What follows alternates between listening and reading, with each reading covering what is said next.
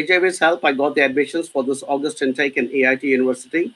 Class starts on 20th. I have the living expenses 6 months deposit. The issue is I had applied for student loan, and the last update from bank is awaiting approval from head office. I hope bank processes will complete by this Monday, which is the 23rd. Could you please advise me on whether I should go ahead with the visa processing or wait for the next intake?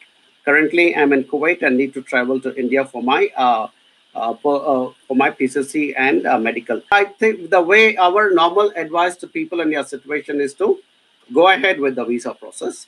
And if there is a delay, we automatically defer it to the next intake anyway. So we suggest that it's best to continue with the process that you have already started.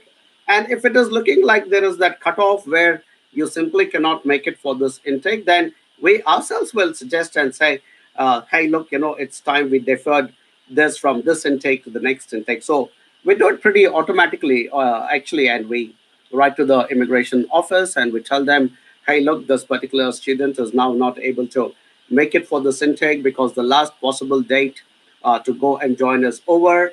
And the reason there's a delay is because there's a delay from the bank. So we do that. So my recommendation is just go ahead, continue with the process because you're also in a particular momentum. It's not a good idea to break that momentum. Keep going. Hopefully you'll make it for this intake. If you don't make it for this intake, we will absolutely roll you over automatically into the next intake. So hope I have answered that, Sunu. And thanks for choosing AJV.